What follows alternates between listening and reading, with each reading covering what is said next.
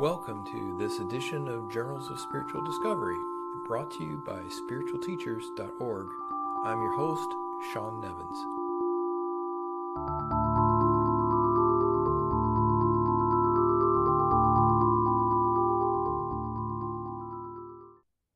Hello, welcome to Journals of Spiritual Discovery. Before we begin, I have one favor to ask, which is to please leave a review on Amazon for my book, Subtraction, The Simple Math of Enlightenment. We're up to 67 reviews, and the goal is to get to 100. You don't even have to purchase the book on Amazon to leave a review. I've received a lot of positive feedback about the book, so anything that you can do to help others find it is really appreciated. Just search for Subtraction, The Simple Math of Enlightenment, and you'll find it on Amazon. Thanks for helping me out with that. This month's episode is a continuation of the Induction Series, in which my aim is to focus on writings which carry a message beneath the words. I like Franklin Merrell-Wolff's description of these mystic writings. He said that when the voice of the silence speaks into the relative world, the meaning lies between the words, as it were, rather than in the direct content of the words themselves. Richard Rose referred to the power of these writings when he said, "If you're interested in looking for essence, from the point of the process observer, you can be stimulated only by writings of inspiration rather than reason or direction." He referred his students to the 3 books of the Absolute as an example.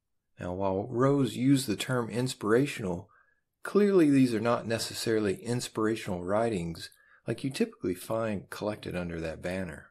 Rather, they're writings which carry the living word.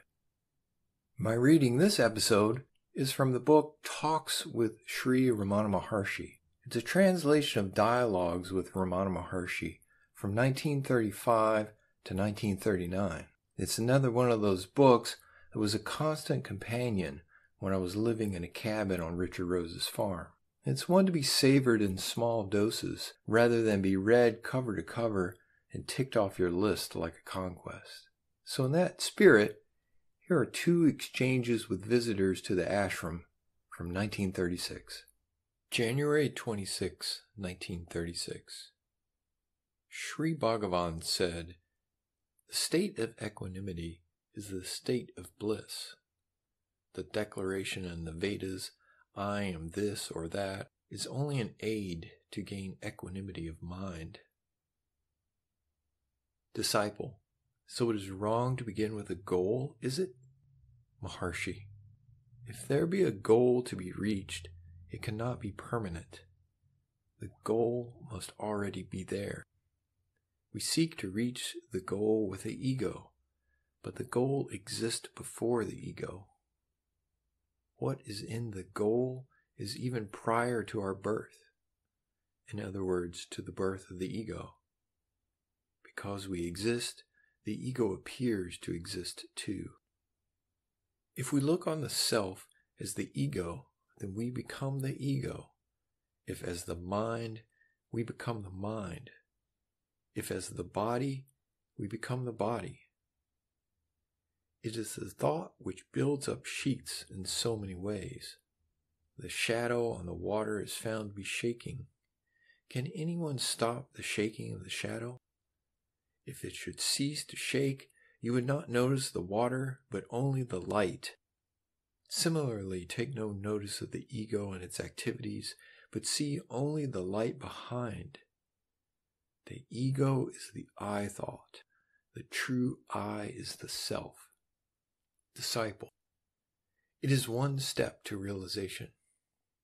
Maharshi: "Realization is already there.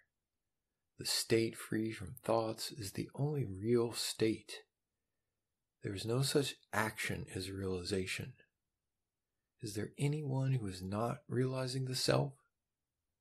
Does anyone deny his own existence?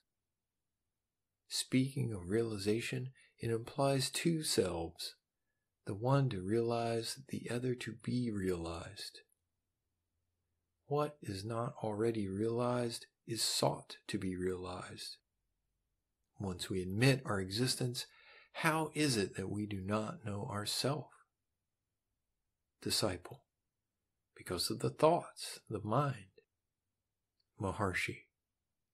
Quite so. It is the mind that stands between and veils our happiness. How do we know that we exist? If you say because of the world around us, then how do you know that you existed in deep sleep? Disciple. How to get rid of the mind? Maharshi.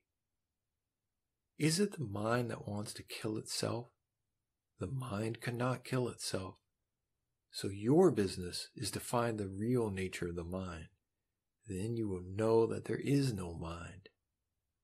When the self is sought, the mind is nowhere. Abiding in the self, one need not worry about the mind. Disciple. How to get rid of fear? Maharshi.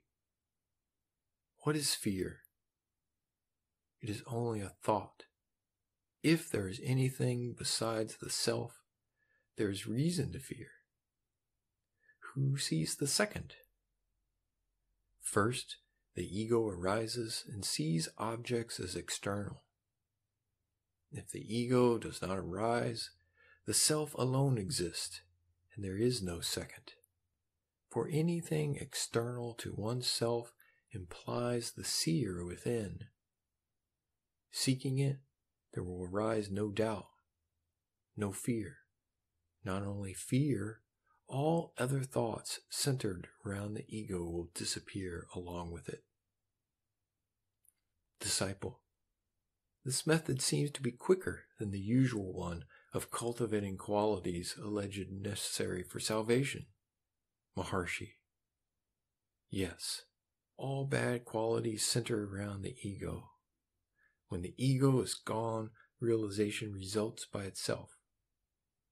There are neither good nor bad qualities in the self.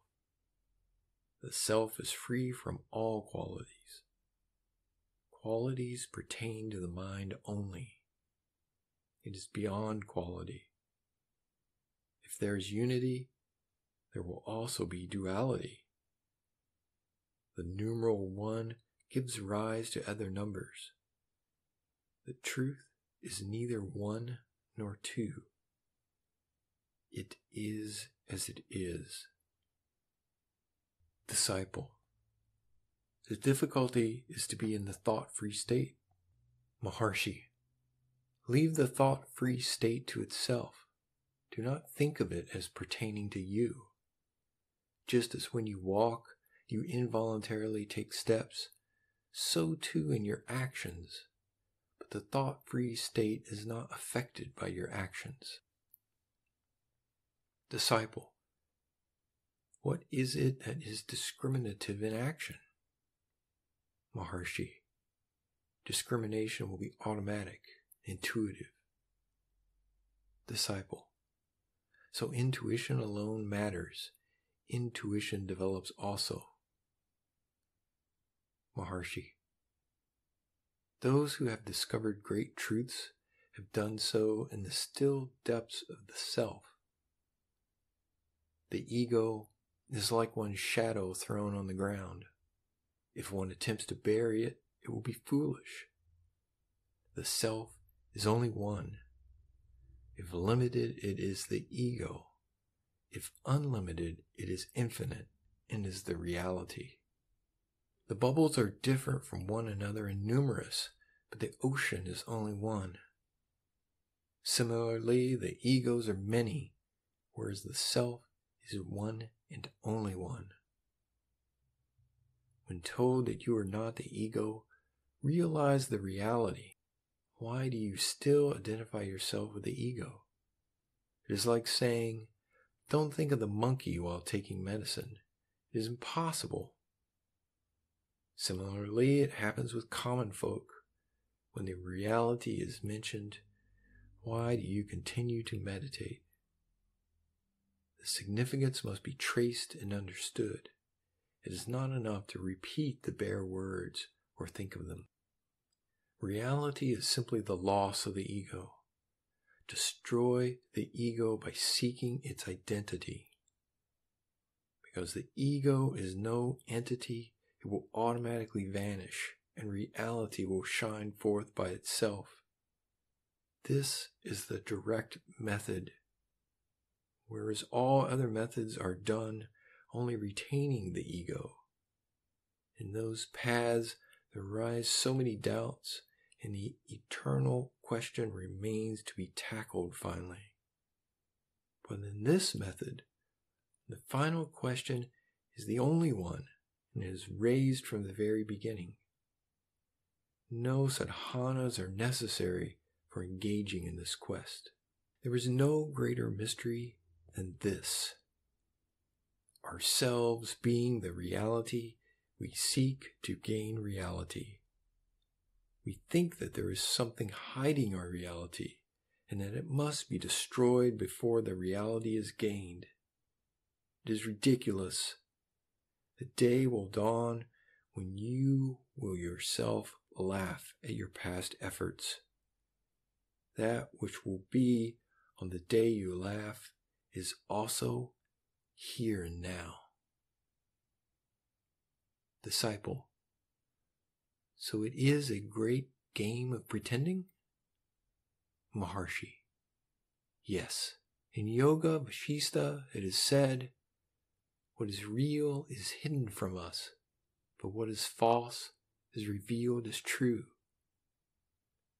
We are actually experiencing the reality only. Still, we do not know it. Is it not a wonder of wonders? The quest, who am I, is the axe with which to cut off the ego. June 9th, 1936. Maharshi. How do you meditate? Disciple. I begin to ask myself, who am I?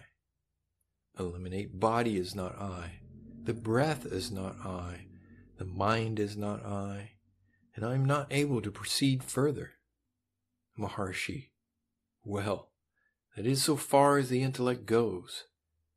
Your process is only intellectual.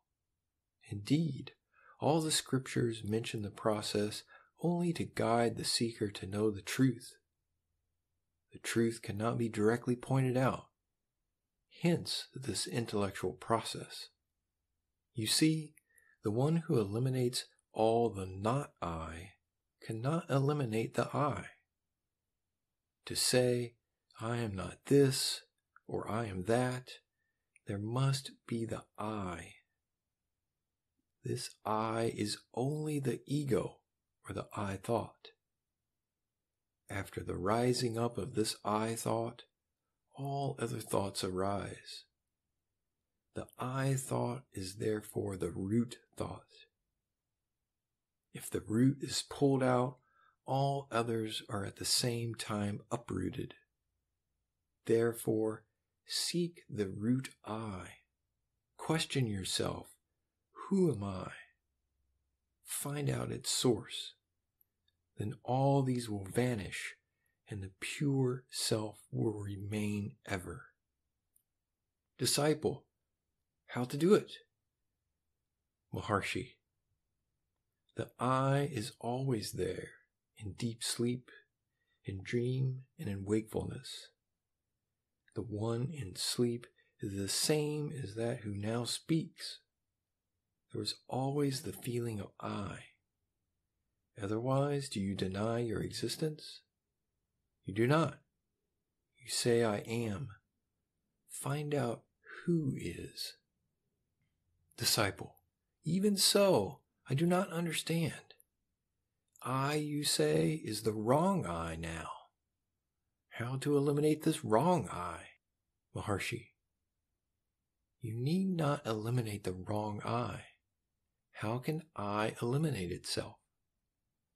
All that you need do is to find out its origin and abide there. Your efforts can extend only thus far.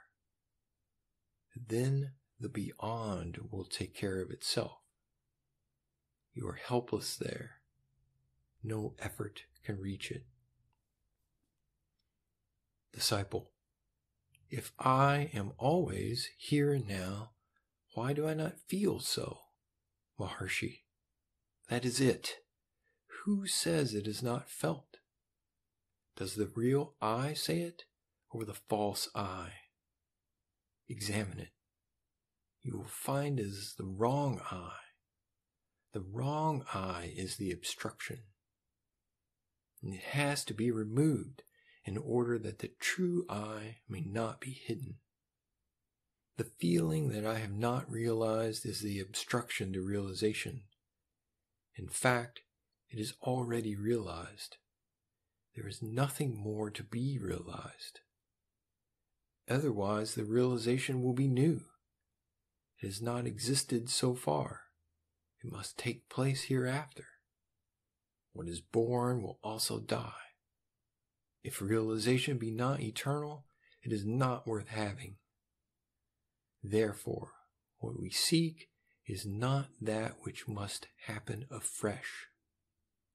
It is only that which is eternal, but not now known due to obstructions. It is that we seek. All that we need do is remove the obstruction. That which is eternal is not known to be so because of ignorance. Ignorance is the obstruction. Get over this ignorance and all will be well. The ignorance is identical with the I thought. Find its source and it will vanish. The I thought is like a spirit which, although not palpable, rises up simultaneously with the body, flourishes, and disappears with it. The body consciousness is the wrong I. Give up this body consciousness. It is done by seeking the source I. The body does not say I am. It is you who say, I am the body. Find out who this I is. Seeking its source, it will vanish.